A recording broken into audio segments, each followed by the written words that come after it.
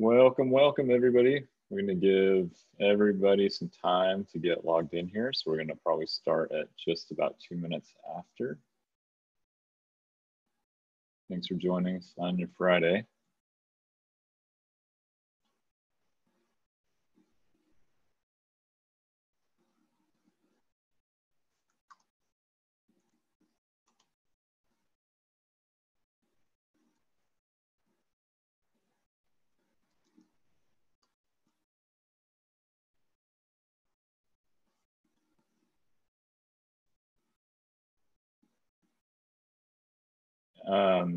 If you guys have questions during the webinar, please go ahead and put them into Q&A versus chat. It's just a little bit easier for us to keep track of them there.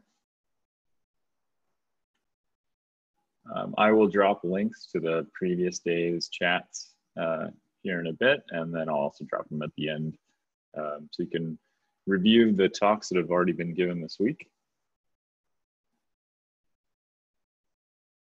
We'll get started in about another minute here. Just want to make sure we give people time to join.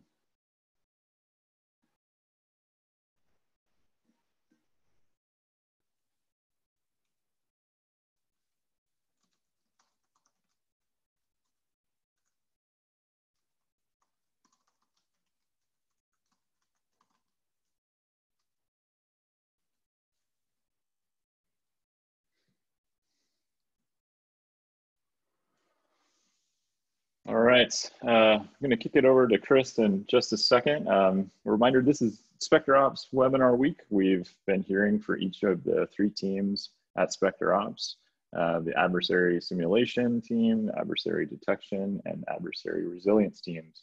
If you missed any of the previous talks, again, I'll drop links here and you can watch the recordings. Chris is going to talk about report team project management and report construction. And he is also from the adversary simulation team. Chris, over to you. All right. Good afternoon, everyone. Oh. There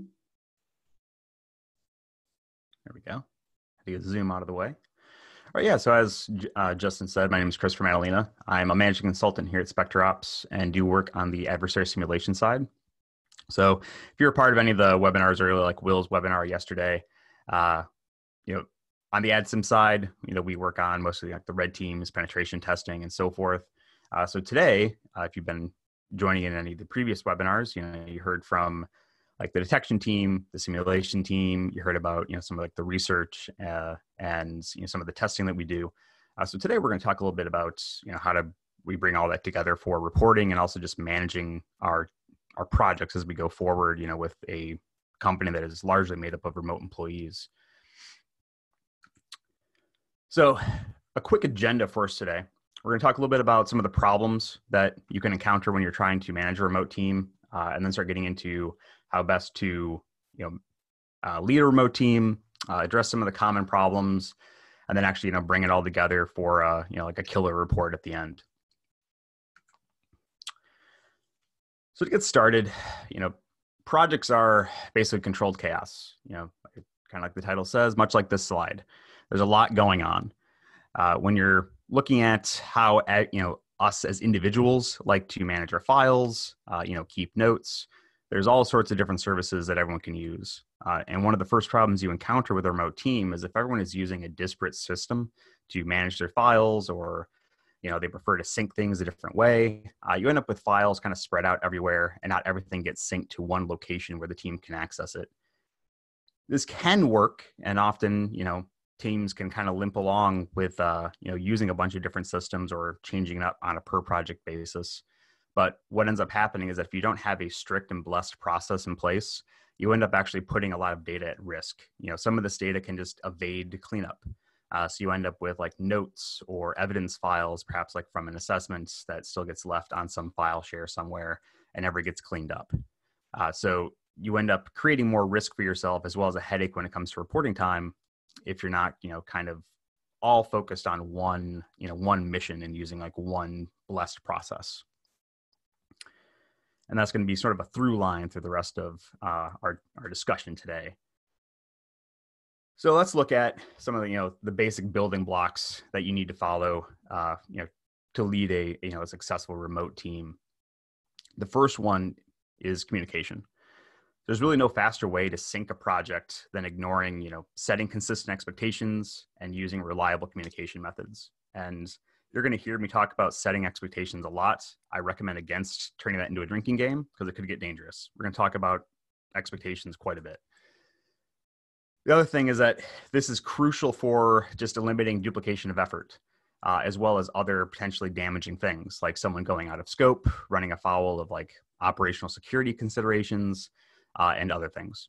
So you want to make sure everyone's staying in communication and has, understanding of all the expectations for that project.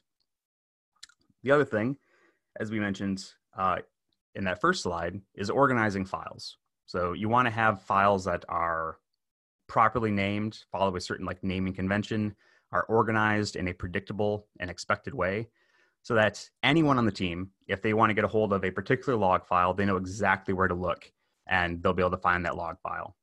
If it's not there, they know it doesn't exist or hasn't been synced, and they can go get it or work with the team to find it. Organization becomes key to making it, efficient for everyone to be able to find whatever it is they need, wherever the team has it. Next, we have, just like project tracking. This works into communication, just coordinating that work, eliminating duplication of effort, making sure that everyone is aware of where the project is on the timeline, what needs to be done, the progress on each objective, so that at any point in time, anyone can have a good understanding of where they are in the project. When you're a remote team member, you don't always have direct access to that information. And then finally, report documents. Working on making sure you have what you need to deliver that final report is key. Right from the beginning, you want to have templates ready. You want to start drafting things. You want to keep notes as you go, and we'll talk more about this as we get into some details here in the future slides. Again, let's talk about just some of the considerations for a remote team. So the key things that, I definitely feel as someone who leads, some of our remote teams and remote projects, is that one of the primary considerations you need to have, or one of the things you need to really understand, is that team members are all individuals. So, all of us have our own daily routines. We, much like we already talked, like we have our own feelings on like what kind of text editor we want to use, how we like to keep our notes, how we like to organize things, how we like to communicate. And this comes into play a lot when, especially for a team lead, which, to divert for a moment, while every company can do this a little bit differently. Here at SpecterOps, at least, we always have at least 2 team members on every project. And one of those team members will be assigned as the assessment lead. That person ends up with a little bit of extra responsibility, in that they are like that main point of contact for the project. They're the ones that are tracking that, and kind of have that final say on how like tasks are outlined. So when that assessment lead is trying to work with their team, which often are remote and perhaps across the country from them, one of the things they need to consider is just how their team members are going to prefer to work. For some folks, you can give them a very general task, like go escalate privileges, go get DA, and they'll go silent for several hours, and then just automatically check back in with their progress, to let you know that it was done or that they've hit some kind of blocker. While other folks work much better if they can bounce ideas off of people, or they might require a little bit more direction, like they would like you to actually give them more explicit details on what you want them to do.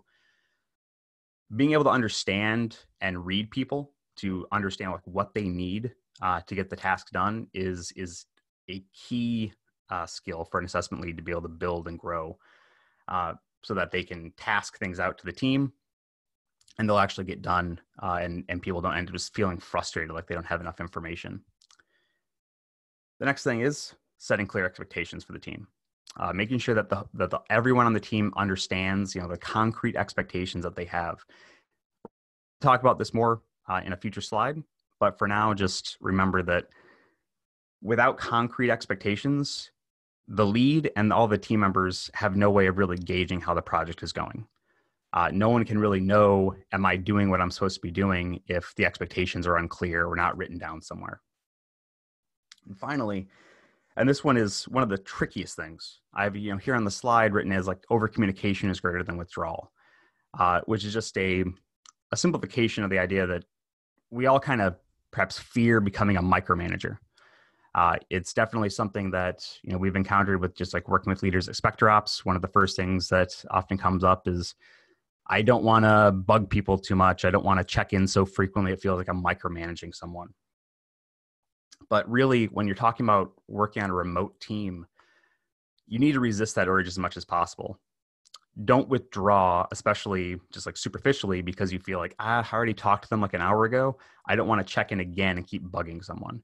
Staying in contact is really important. And sometimes the lead just has to check in frequently and understand.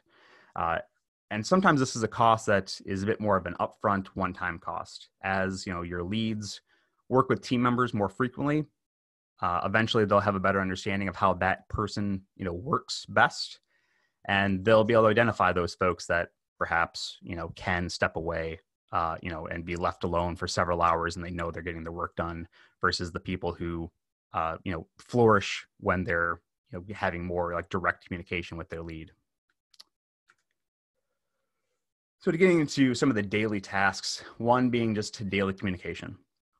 So here at SpecterOps, we make use of daily stand-up calls, as well as something we just call daily status reports. These are the bare minimum communication that we have for any given project on any given day. So the daily stand-up calls, these are usually something they're at the start of the day. Maybe they're a little bit later in the morning, depending on how people want to get going, when they want to start their day. The execution windows for that particular project, but they're usually like half an hour, maybe 45 minutes, where the team is just going to talk about like what the plans are for that day, where they are in the project, what status was, what progress was made the day before, and so forth, and kind of just set the tone for the rest of the day. Then you have the end of the day status reports. This is something that the lead will usually peel off and maybe start doing around like 4 p.m. on an average work day, just looking at collecting the status from all the team members of what have you accomplished today, where are we at with these different tasks, and then this actually gets assembled into a report.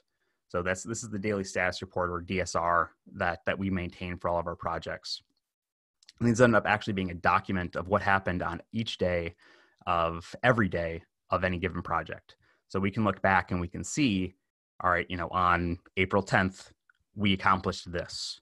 And so we can then pick up from there, on Monday and move on. So like I said, this is the bare minimum of level of communication. Anything less than this would be, really just approaching negligence as far as like actually being able to, keep tabs on a remote team. So the next level would be real-time communication. I would say that effective remote teams leverage real-time communication channels. Text chat is great. We all use it every day. But one of the big drawbacks of it is that, typing something out takes time. And you're more likely to have someone, if they have a technical question or some sort of, larger issue they're trying to figure out, that if they have to sit there and type out a whole bunch of context and contextual information, they might just decide, I'll just keep working on it. I'm not going to bother the team with it. The other thing is that when you have text chat, it works different than like a real-time a real-time like conversation you're having, like say like in an office. So what we actually have noticed sometimes happens at SpecterOps is because we do have a couple of offices, and occasionally, we are able to work in like a co-located area, as a co-located team. Sometimes we'll have like say 2 people that are working in our Seattle office together, and then someone who is remote. What can happen is that you end up with those 2 people in the office. One of them like raises, kind of bounces an idea off the other person. That gets a conversation going. They start figuring something out, and then it just begins to snowball where like they have a breakthrough and they start working on something. Meanwhile, an hour goes by and that third person is just totally oblivious to anything going on. And then the other 2 people eventually realize, oh, we've left that person totally out of the loop here. We need to catch them up on what just happened. That just takes time. It's inefficient. That third person, it doesn't feel good for them. They were just like totally left out of this cool breakthrough. So doing what you can to have a real-time like communication channel is definitely worth it, and you'll find that it pays dividends over the course of a project, especially as you're dealing with more technical obstacles. Now, of course, the one thing that comes up when you're talking about a real-time communication with a remote team is that it feels really restrictive and kind of scary. Like the idea of like, I'm going to be on a phone call for 8 hours. I want to listen to music, or that just, people don't necessarily like that idea. It's a lot better than you think. One of the key things to making it work is make sure you have a routine, and set expectations for what that call is going to be. So if you want to, say, start your day with your daily status and then just keep that call going, feel free to set a routine so that they know that, hey, at the start of this call, you're kind of like you're in a meeting. We expect you to be here and responsive for the first half an hour. We're going to talk about our daily status, task things, and then move forward with our day. At that point, you can go listen to music, get comfortable, chill out, go on mute. You can walk away. No, you don't have to check in with everyone, let them know that you're coming or going. It's just like you're in an office. When you're in an office, you understand your coworker might be listening to music, have headphones on, might not be at their desk. You apply that to your call, and as people get comfortable with this, which really that's the goal, getting comfortable with it, that facilitates the flow of communication, and the flow of conversation and ideas, where the people who want to bounce ideas can unmute themselves and like just throw out ideas, random thoughts like, hey, I just saw this interesting thing. And what we find, like, for example, I have a screenshot here kind of as proof that, recently on an assessment, we had an 8.5 hour Slack call, one that, lasted the entire day. It was uninterrupted by other meetings. And we had a lot done that day. When you're digging into something highly technical, where like one person's digging into documentation in one area of the network and someone else is looking at some other thing, you can start connecting dots that might otherwise go unnoticed. Like, oh, hey, I'm actually looking at that thing that you're reading the documentation on. Let's talk about it. And you can start having some breakthroughs and interesting ideas. So let's talk about those expectations we've already alluded to several times. So all of this really only works if you have communicated concrete expectations. One of the key things, especially when you're talking about like real-time communication, is setting a concrete expectation for working hours. So we're probably all used to the idea of just having like execution hours. Like, hey, the client only wants us to execute between 9 and 5 Pacific. Great. But what happens if you have people who are on East Coast, Central, Mountain Time, or perhaps, for a while we actually had, one of our employees was stationed over in Germany. So you have these wildly different time zones and everyone's trying to work together. So you want to set the expectation that if everyone should be working from 9 to 5 Pacific, that they know that. So they change their daily routine so they have those working hours, rather than they show up what seems like 3 hours late because they're in a different time zone. If you are going to let everyone just work whatever their daily, whatever they feel like, it doesn't matter. Hey, just work your normal work day. Make sure the team understands that, so that there's less frustration when someone needs to get a hold of someone. They have an understanding like, oh, that person actually ended work an hour ago, so I'll catch up with them in the morning, so that everyone understands what the plan is, what hours they'll be working together versus when they might be on their own, and so forth. And this really extends to every other part of the assessment, what the objectives are, expectations for like operational security. Like, should they be really focused on evading, detection? Does that really matter? Should they be, touching certain hosts? Are there, scoping expectations that need to be followed? When should they be checking in with the assessment lead before they do something, or versus what are they just allowed to do without approval? Anything that you would hope that someone would do needs to be, written down. And explained. Don't just assume anything, that just because you had a kickoff call where it was mentioned, hey, do this thing on this assessment, especially if you have an assessment that's like 5 or 6 weeks long, people are going to forget. Have it written down where they can actually go back and review it. So with communication covered, let's talk about addressing some of those common problems that we mentioned earlier. First one just being organizing your files. One of the key things here, we mentioned with that very first slide, is everyone has their own, considerations, their own like preferences when they, how they want to organize their files or how they take their screenshots. we want to make sure that everyone is thinking kind of outside themselves and they're organizing as a team. This is going to increase efficiency later on. Like I mentioned earlier, one of the key things here is I want, like as a lead and as a manager, I want everyone on the team to be able to find a log file that they need at any given time, or a screenshot that they're looking for at any given time. They should be able to go into the project, the project folder, and be able to know exactly where they will find that screenshot and what it will look like. And so that if it's not there, they know it just doesn't exist and they should go get it. So this will help out a lot in the reporting phase, of course, but it also helps just as you're going through the assessment, knowing like, hey, we did gather that evidence after all, or we didn't get that screenshot, we should go back and get it. And one of the things where it really pays off in the reporting phase is I alluded to earlier having like a proper naming convention. So like here at SpecterOps, we actually have a naming scheme for our screenshots and evidence files, which we'll talk a little bit more in the coming slides. But where this comes into play is you want to be thinking about this when everyone has different screenshotting software. Like, if you're using a Mac, your screenshots are all by default just like screenshot some date at some time.png. That's not really helpful if all your screenshots are just a bunch of timestamps. You end up squinting at a bunch of thumbnails or opening up a bunch of like preview windows to see which screenshot is the one you're looking for. And the same thing applies to logs.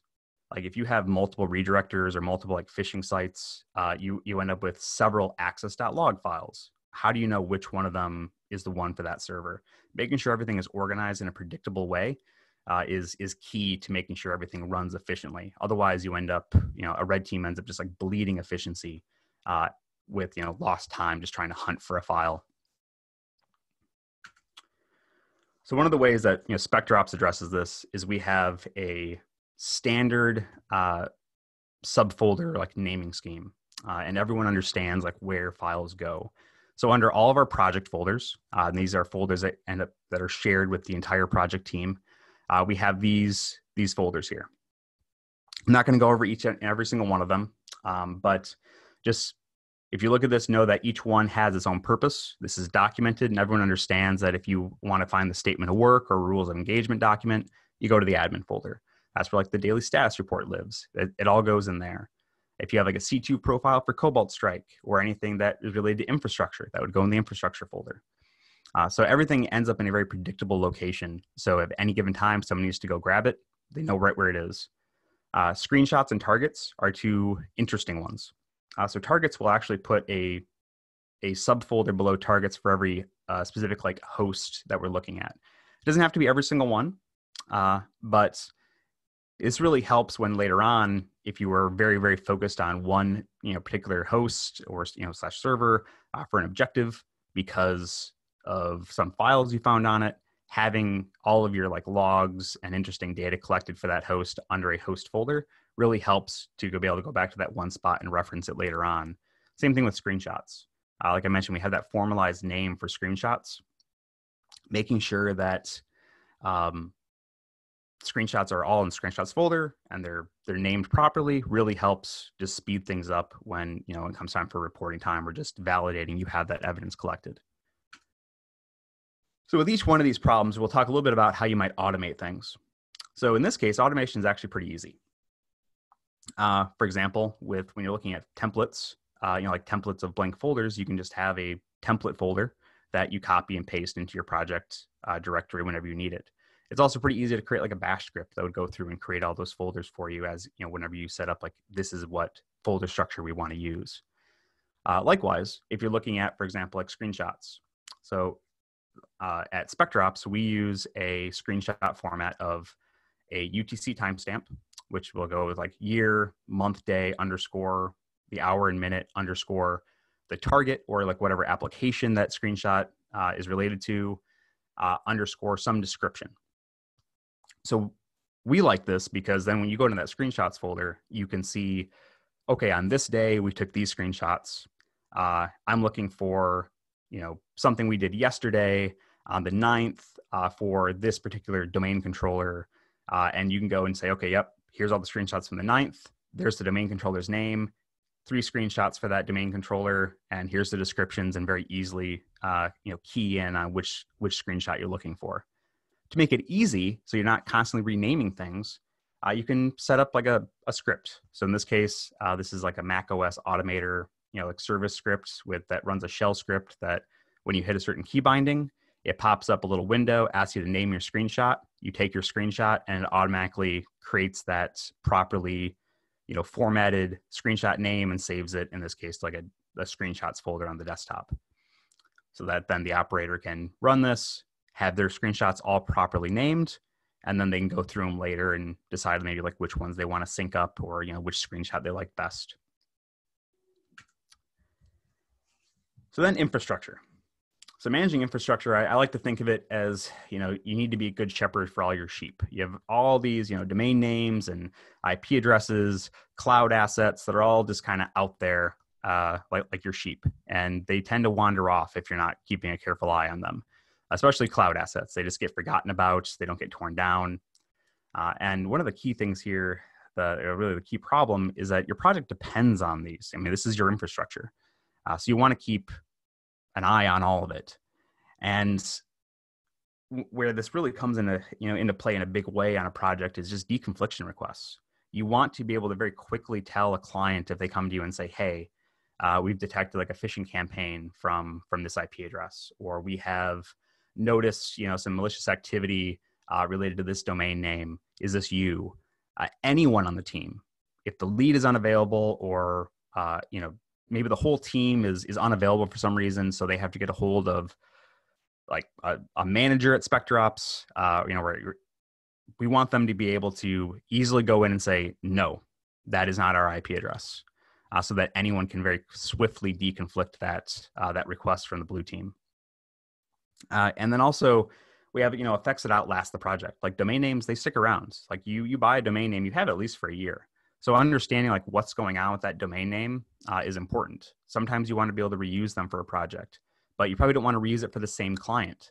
Sometimes you want to be able to mark a domain as just like burned, like, hey, this is up in VirusTotal. Don't even try to use this. It's just going to be blocked as spam, and so on. So finding some way to track all that information is one of the big problems when it comes to just managing projects as a whole, whether remote or if you're all in an office. And the real trick is making sure that this is done consistently across the entire team.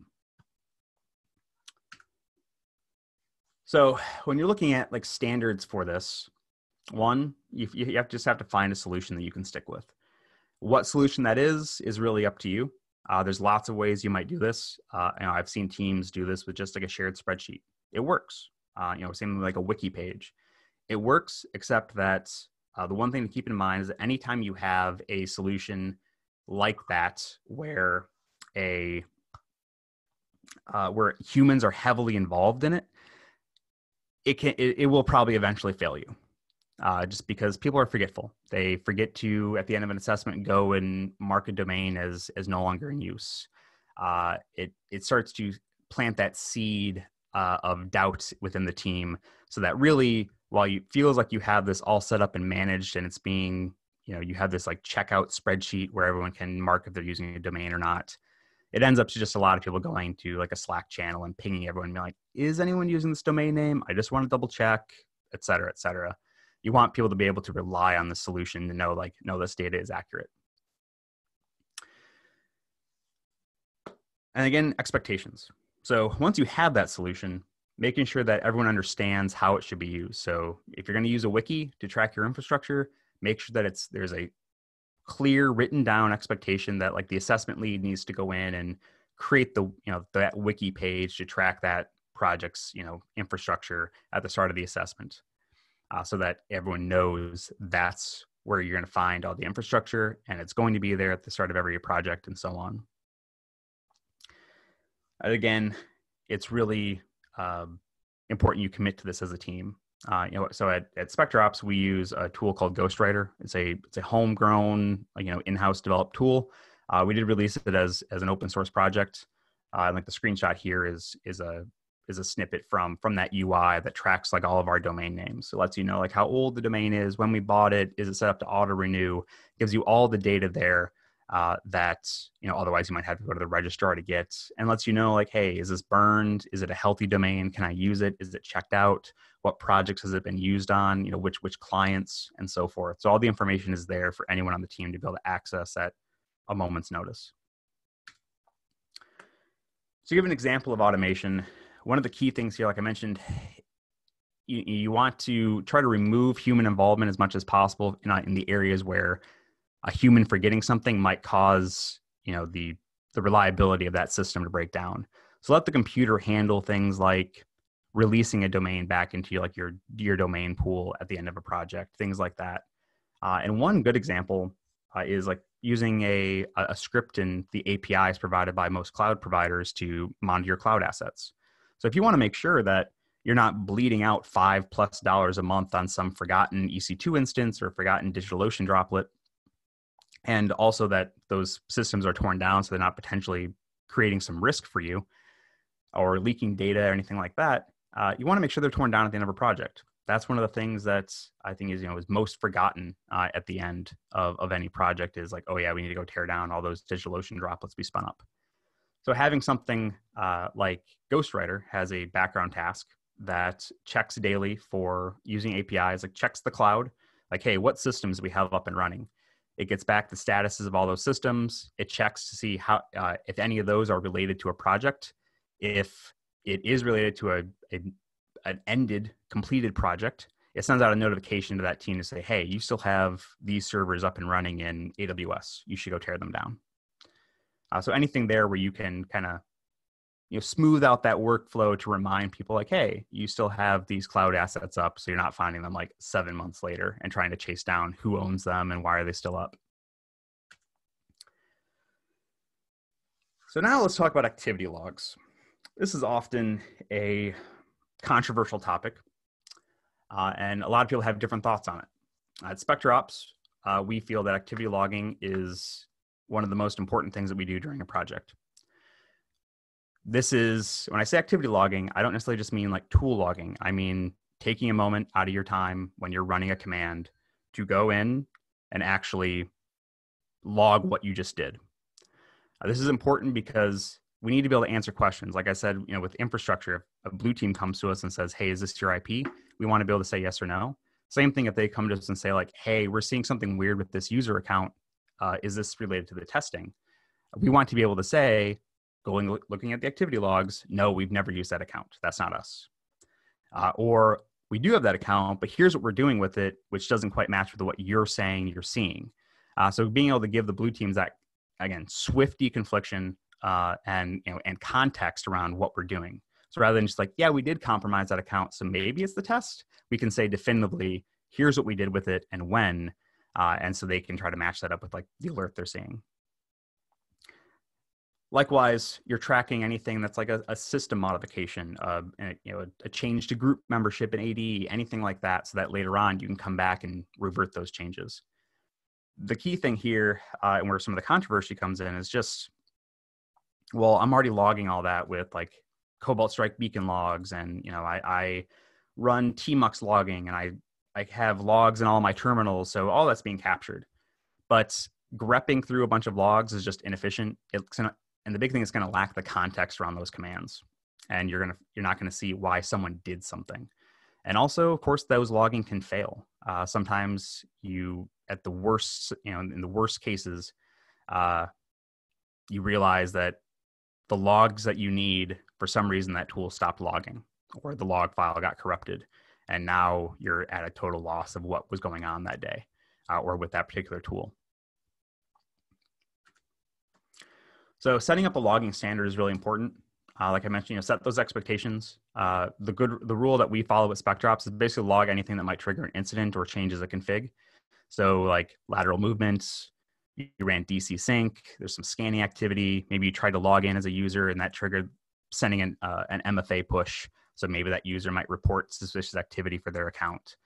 Anything like that, we come in and log. And we have this example here of this is how we log things. These are like the fields we track, like the start time when you ran that command or did the thing, the end time, which is usually more like scanning activity, things that would be long running. Like I ran Bloodhound, it took an hour. So you would log the start and end of that. The source, like where it was coming from, to what target, the tool that you use, the user context you were running it within, the command you ran, as well as a description of just what that command did, and the results. And then the comments field, this is maybe one of the most important ones, is just tracking context of like, why did you move to that host? Or why did you DC sync that user account? And then just logging any modifications that was made to those systems and who ran it. So at any time, anyone can come into one of our activity logs and see when something was run, with what user accounts, for what reason, and by whom. And we're able to then swiftly deconflict that.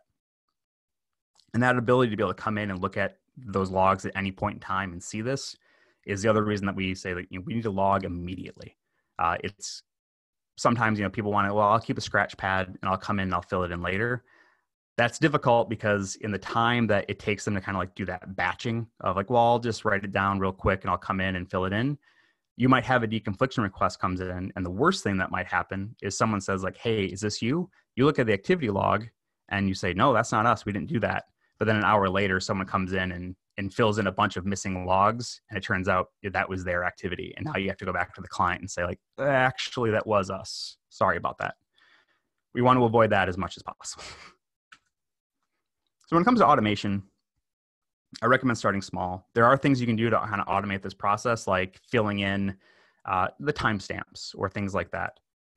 One thing that I would recommend is like, say you're using a Confluence wiki page to track your activity. Use things like Confluence macros to give someone a shortcut to be able to automatically fill in like the timestamp, things like that. Perhaps like an autocomplete of previously entered like targets and so forth. So in like this case, here's a Confluence macro that you could set up that would automatically drop in, the current timestamp in the like kind of like our SpecterOps standard timestamp format. You want to make sure you're letting the computers do what computers do well without automating too much of the human interaction, so you don't lose that context around what was being done. So one of the final things to talk about, like during an assessment, is keeping notes. I like to just remind everyone that everyone is a scribe. So everyone should be keeping notes. At no point on your team should someone be like, well, I'm not going to keep notes because I assume everyone else is doing it. That often will lead to a situation where everyone assumes someone else was doing it. And so you don't really have any notes on like what you were all doing. And, you end up with no narrative at the end of your assessment. And you're kind of like trying to piece things back together from memory and your activity logs. These notes don't have to be fancy. I personally I have a markdown note that I keep in like Sublime text that I add to each day, with the goal of just building kind of a reference journal, dropping in, like really use this as a journal, like record your thoughts. Like, did you see a user account you thought was interesting? We haven't had time to go investigate. You saw something weird with a web app, just make a note of it. So then later, as you're reviewing those notes, you can say like, oh, you know what? I never did go back and do that. So if you have extra time, maybe at the end of the assessment, all objectives are done, the team's notes, these like reference journals, can end up giving you some direction on things you might want to go back and tie up loose ends. And also, by the end of it, you end up with what might be usually a very good rough sketch of what your like attack path narrative might be for your report, that you can now use that to build off of without having to try to piece everything back together from memory and figure out how it should all be sorted. You've already done that work just naturally throughout the assessment. One of the key things that are like the big arguments against this that I hear is, like recording takes too much time. Same thing with activity logging. It can be hard to make that brain switch of like going from I'm working on something technical to I need to go do some like light reporting. It's really not that hard. It doesn't, like I said, it doesn't have to be fancy. It doesn't have to take a lot of time. Really, the one thing to think about is that if you can't write a short blurb explaining why you're doing something, why are you doing it? If you're just running a command because it feels like a thing to do, maybe you just don't do it. So that's often, like for me personally, like a threshold that if I'm thinking about going to do something, if I can't write like a sentence on why I'm about to do it or why I did it, why it was interesting to me, I just don't even do it. So now, as we're beginning to wrap up, get into the post-assessment work. So you get to like the final day or so of your execution window, and you should have like this checklist. If you've been doing everything that, like we do here at SpecterOps, kind of like taking some of these recommendations and you're like applying them, however they work like for your team, you'll have like, daily status reports, your activity logs, an organized collection of project files. You'll have verified evidence that has a particular like naming scheme so people can identify what each piece is. You have team notes so you can review, and then you can like discuss the narrative. So on the final day, what I always recommend, for the teams at SpecterOps, and what we do is we look at our daily statuses. We know what happened on each day. We have our activity logs, and we'll sit down as a team and review each other's notes and just kind of walk through them and say, like, okay, here's what I have for that day. Here's kind of like the rough draft of the narrative of how I see things went for the past, like 4 weeks. And we see if everyone agrees, like, are there any missing pieces that someone has that the other members of the team don't, because it's something they saw that the others didn't, and so forth. And once the team determines like, okay, what we've just assembled feels like the complete narrative, you're pretty good to begin to move on with reporting. That review of the narrative is also very important because it starts to give you the idea of what evidence you might need. So you can say like, okay, well, we did this. We're definitely going to want a log of that. Do we have the log somewhere? And go verify you have the logs. Do you have the screenshots you want for that? And making sure, again, going back to that organized project files, that you're able to very quickly say, okay, do we have that? Well, we did that on April 8th. Go back to screenshots, look at April 8th. We have the screenshot, verified it's there. We can move on to the next thing. If you do all this, you're primed and ready to build a killer report. You basically now have like a Lego kit to build that report. You have all the elements are there.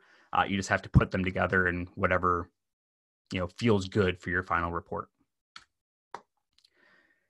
What feels good will be different for each team, but there's a few things that you can do to make sure that moves smoothly, and also to keep things consistent, no matter who was on the team, no matter what project it is.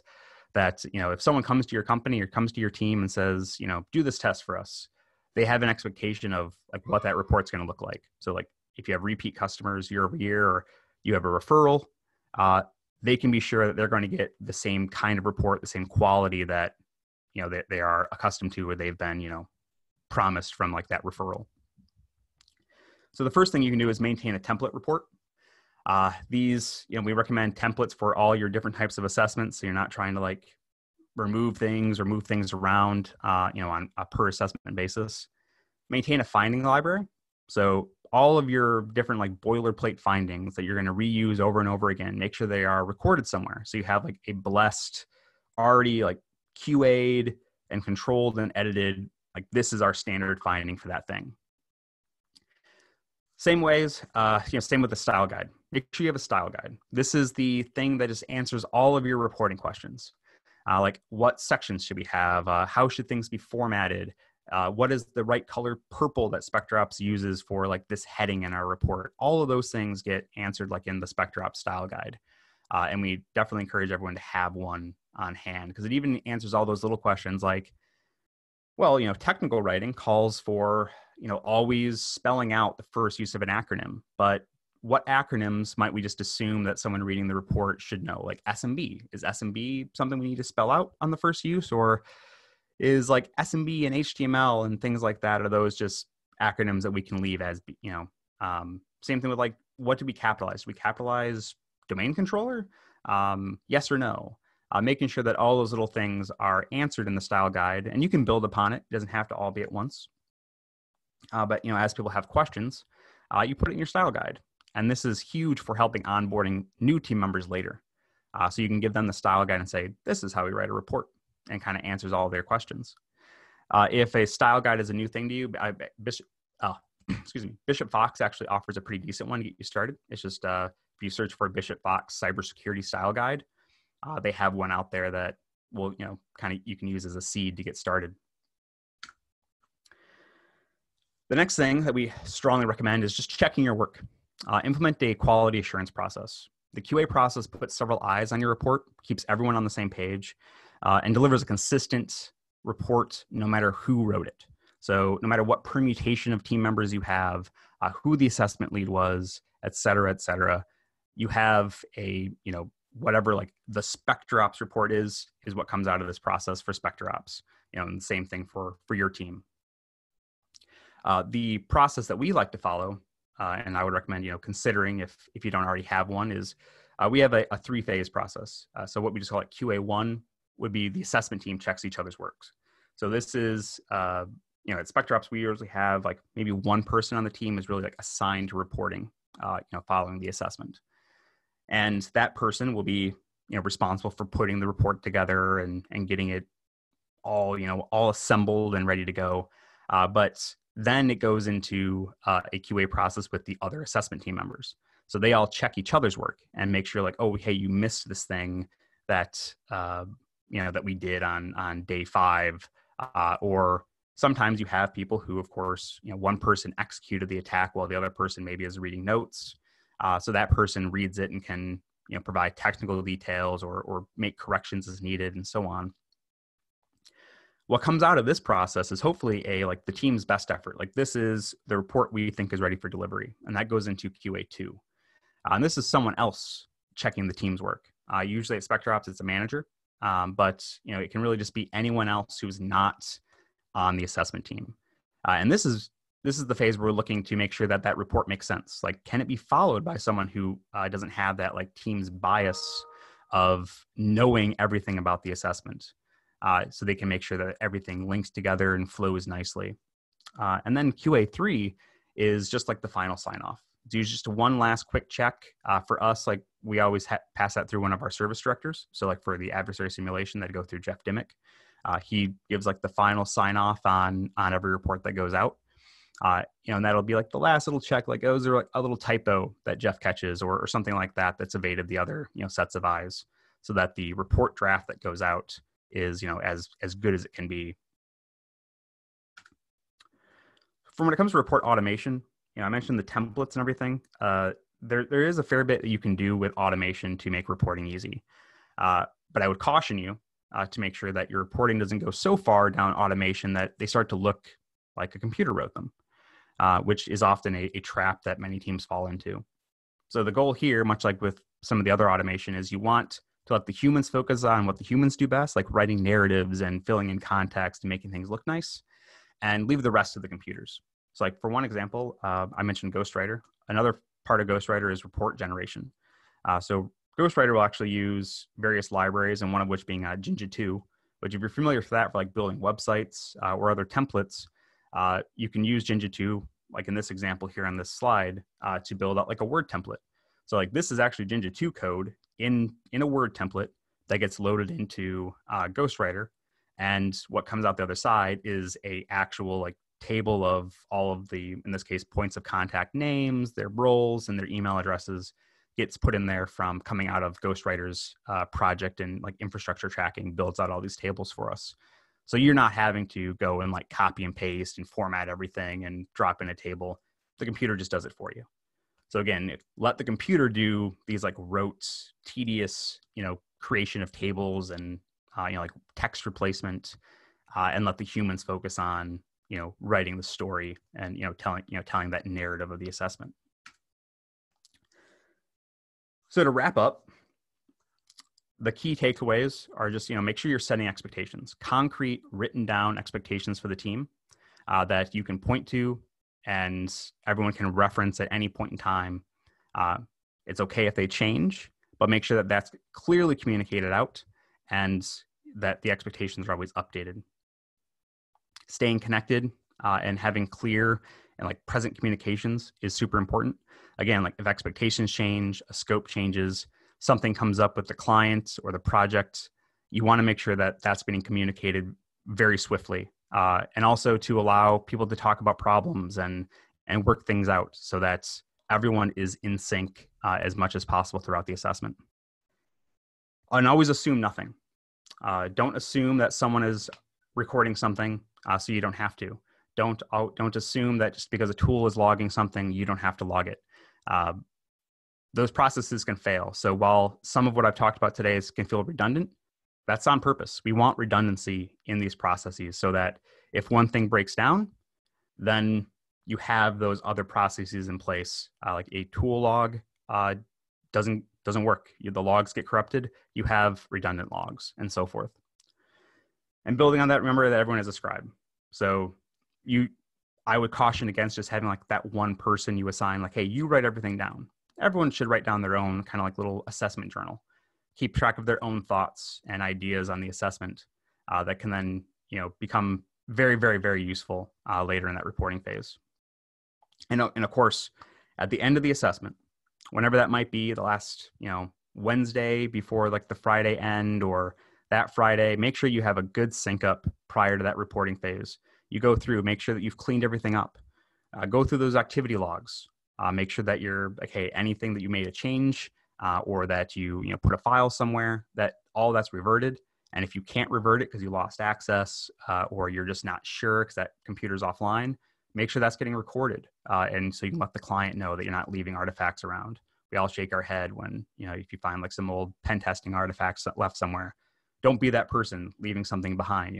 Sync up prior to reporting and make sure you're all on the same page with the narrative and you've reverted all your changes and that you're able to exit that project cleanly and feel really good about stepping away and getting ready for reporting.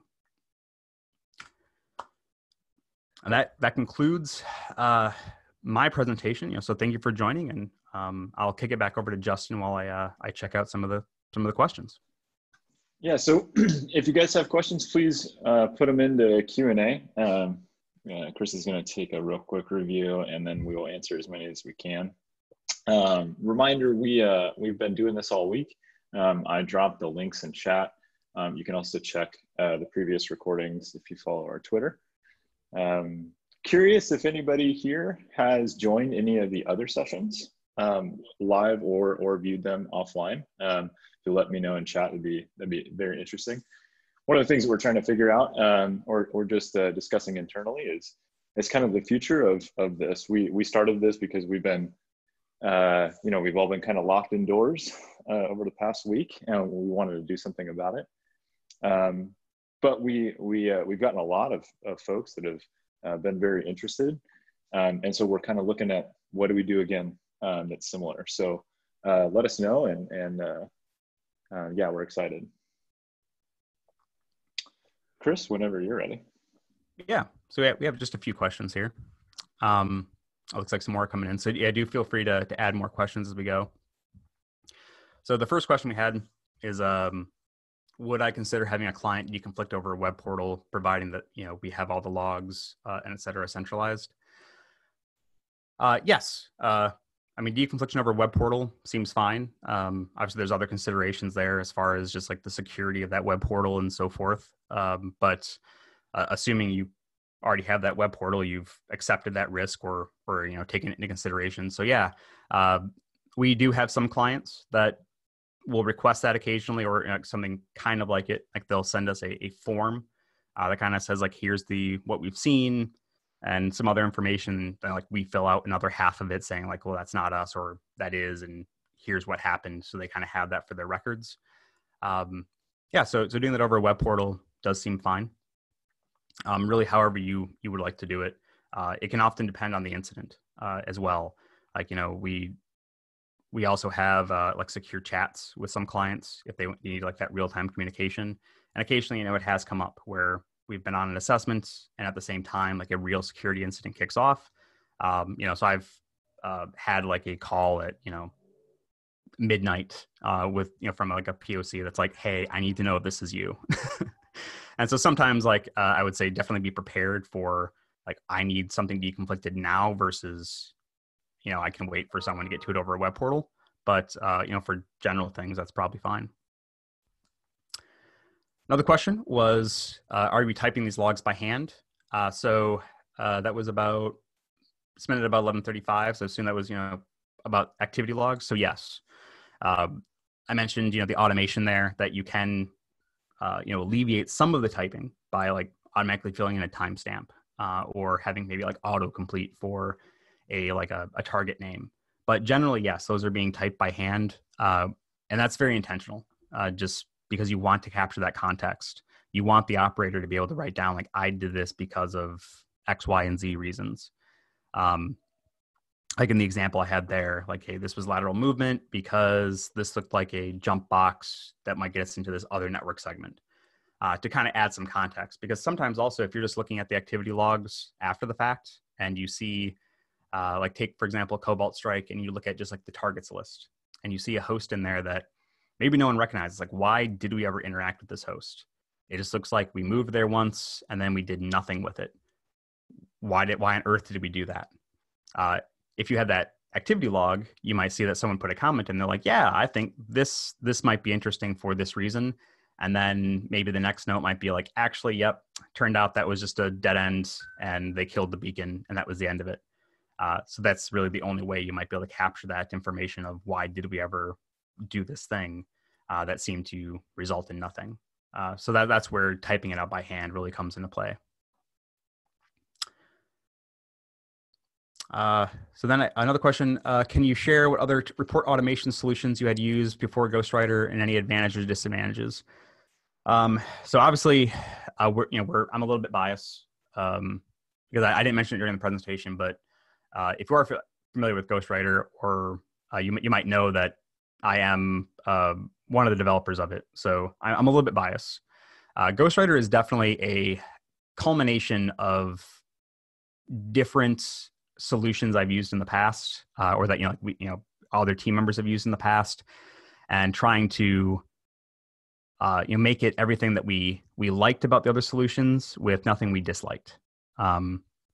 So there's definitely a fair amount of like SpecterOps team bias in Ghostwriter. But the other like reporting solutions that I've used in the past have just they've been limited in certain ways. One way to answer this question would be to point you to like the initial blog post we put out that announced Ghostwriter. That one gets into a fair amount of like the why did we build this a certain way. And one thing, extensibility and future proofing was a big part of it. One of the key things that I would run into at previous companies, and I've also just heard anecdotally from other teams, is that as they're building out automation, they, especially in the InfoSec community, since a lot of us we're not developers, but we know enough to get into trouble.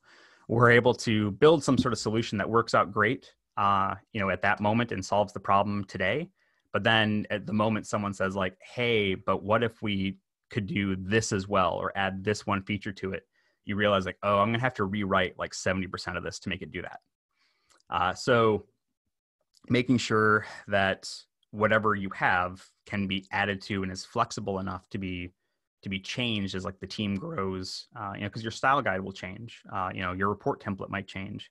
So if you have a tool that generates a certain type of report and it's all in code or something like that, you might have a pain point later when you're trying to now like rewrite a bunch of it to fix that.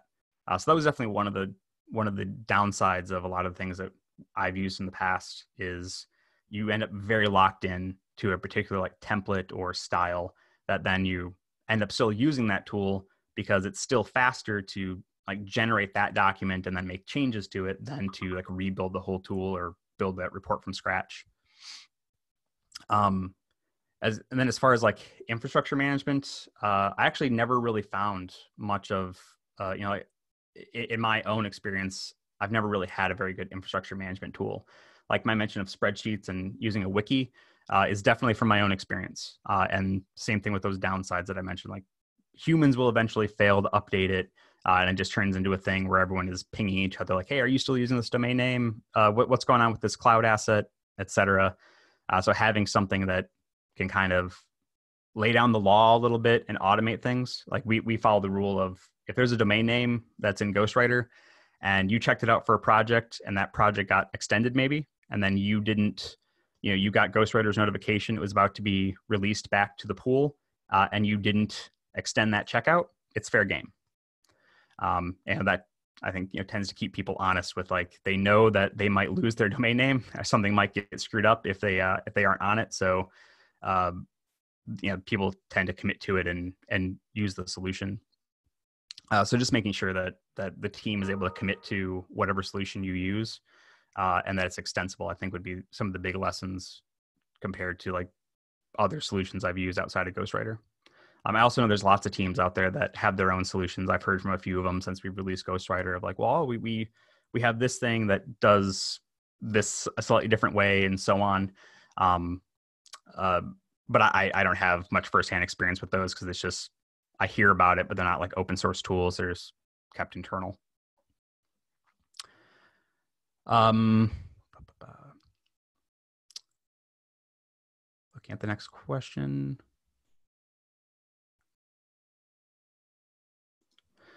So the question was regarding AD logging. How do you do that? So for web, you can set up a proxy, but what about AD related activity? So primarily that's going to come down to the activity log in a lot of ways. If it's being done over like a C2 agent, the C2 logging will at least capture the operator running the commands. But yeah, no, definitely if you're down to, as sometimes you are, like you're actually using like 80 computers and users like on some computer somewhere, or something like that, and you're making a change, maybe like using a UI that there's no way you could have automated logging for, that's another reason that the like human like manually logging something is incredibly important to make sure that gets captured, because that won't show up in your log files, or it might not be obvious. Like another example would be if you're using, say, Power View, something like Power View to change a AD object. Sometimes you have to use like a custom version of Power View that doesn't have like that particular function name, just because AMZ and Windows Defender won't like you loading that. So maybe you change up the function name. So if someone needs to later say like, did we ever do X? And they go and they're trying to grep through logs to see what happened.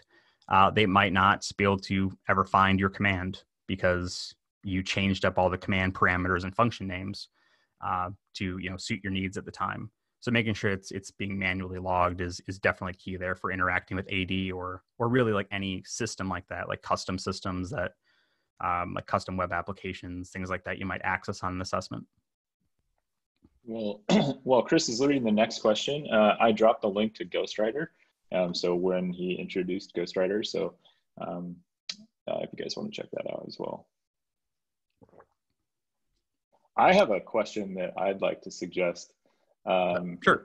I'll fire this to you live. In what ways do you notice collaboration affected by users being muted half the time, AFK, etc.? Do you think that it is possible to fully replace the collaborative environment that exists in person? That's a deep question. It's something that if there's a solution for how best to like manage a remote team, like how to keep everyone in sync with each other, someone out there is keeping it a very closely guarded secret, because it's definitely difficult to keep track of things. And if someone goes AFK, how many times can you expect someone to be like, hey Justin, like just to keep checking if you're there, or when you get back. Sometimes we use video for that. Like, at SpecterOps, we do try to use video chat as much as we can, just like on meetings, because we don't see each other very often. So it's kind of nice to be able to chat with each other and actually see someone's face. So doing that can be helpful. If everyone's comfortable with it, turning on video chat, so you're able to actually see, is that person there, much like you could see if they're actually at their desk, like in an office. So if people are comfortable with that, doing that is often a good way to do it. But yeah, I don't know if there's a really good way to actually replace that sort of sense of collaboration you can have if you're like all in a conference room or like all around like working on a project. It's definitely a difficult problem.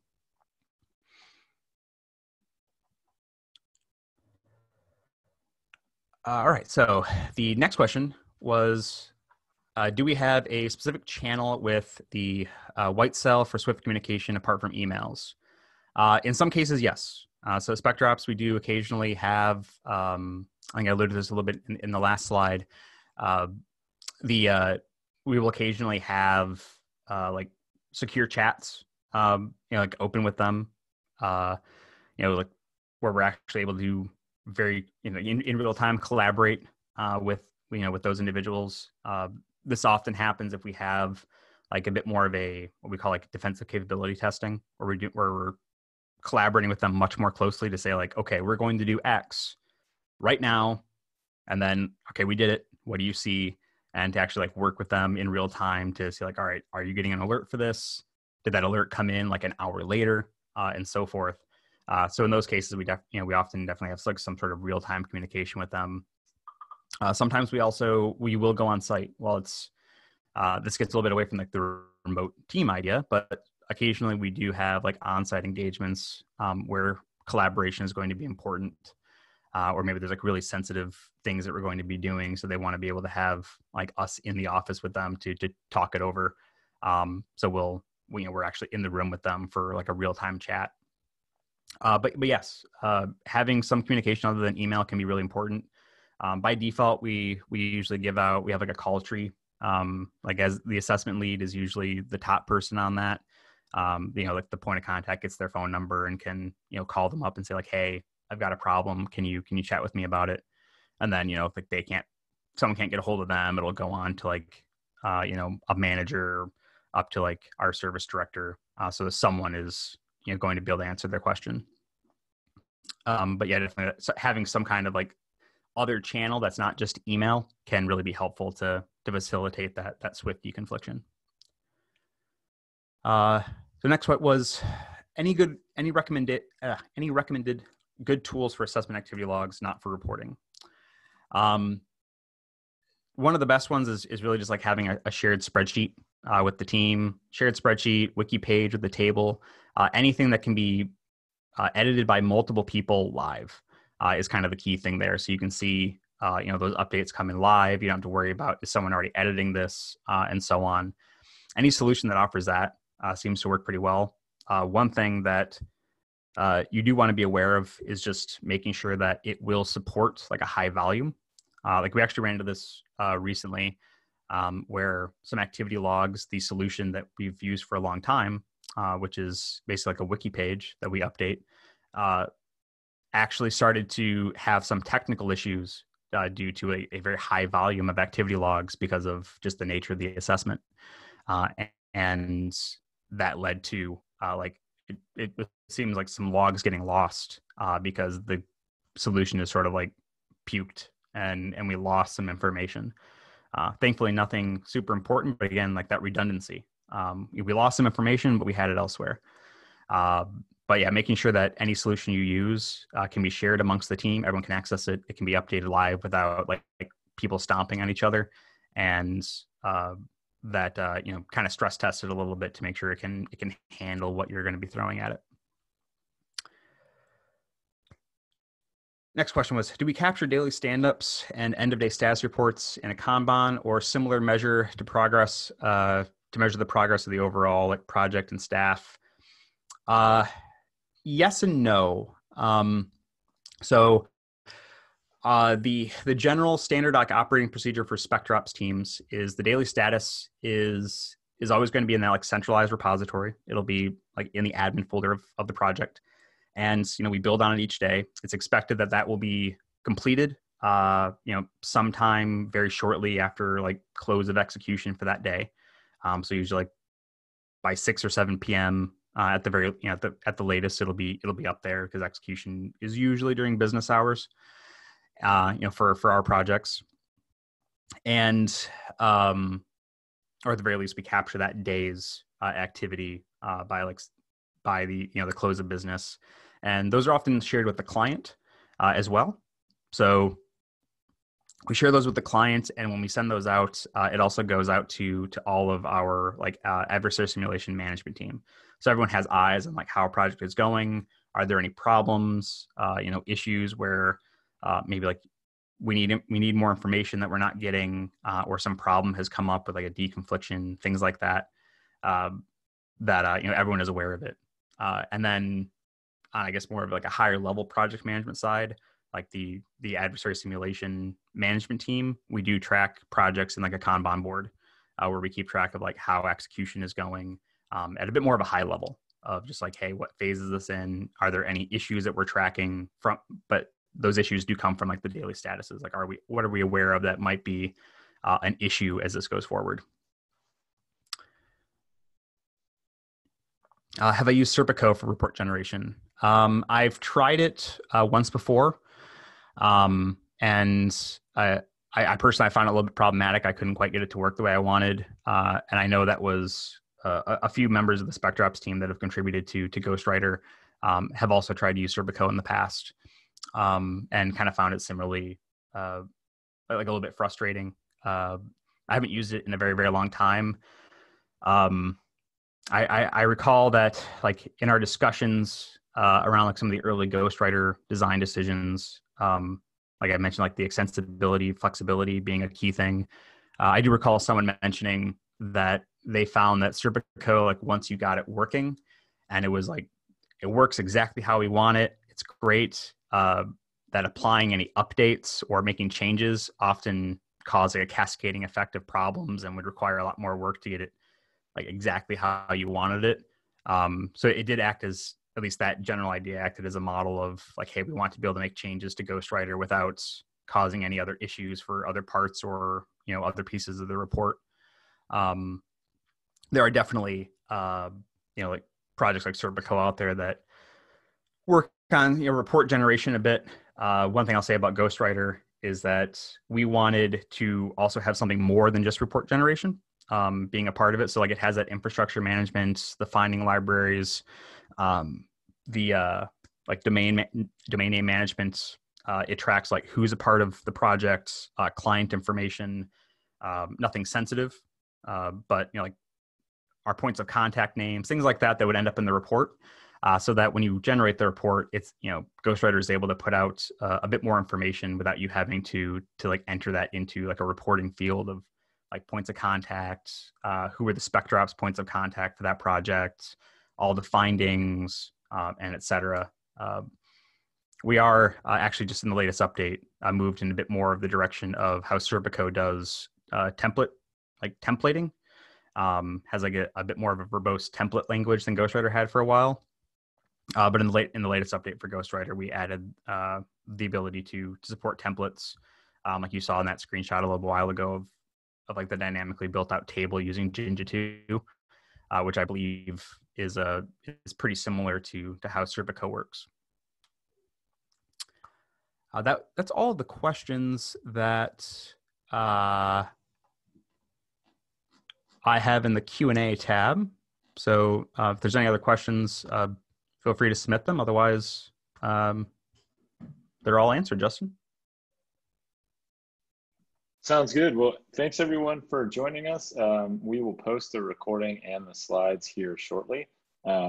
So look out for those. And thank you for joining us. For those that have joined earlier sessions, thank you for also joining those. And look to us to do something similar in the future. TBD on when that is and what form that takes. But clearly we have, you guys are enjoying the content, so we'll try to do it again. Thank you.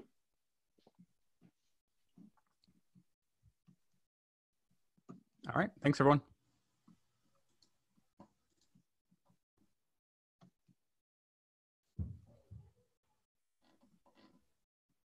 Sorry, Chris, 1 second. Zoom is blocking me from ending the meeting. Sorry, guys. Have a great weekend, everyone. We're all stuck here now.